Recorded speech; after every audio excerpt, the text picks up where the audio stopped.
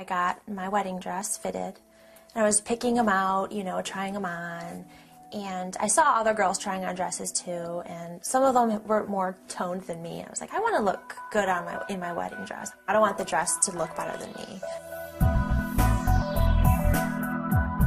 I was a runner, and I ran marathons, and I couldn't get definition. I couldn't get toned. So my husband bought me P90X for my birthday, and so I figured this is a great opportunity to use this before our wedding. There's 12 DVDs, and there's yoga, and there's Kempo, and that's fun. I mean, there's the fun ones, and then the days that are the hard, like you're in the military type of workouts, doing push-ups and then doing pull-ups and things you think you can't do. Tony tells you, you can do it this way if you don't have the strength yet. And so really you're building yourself up to your maximum strength. So you see the different versions?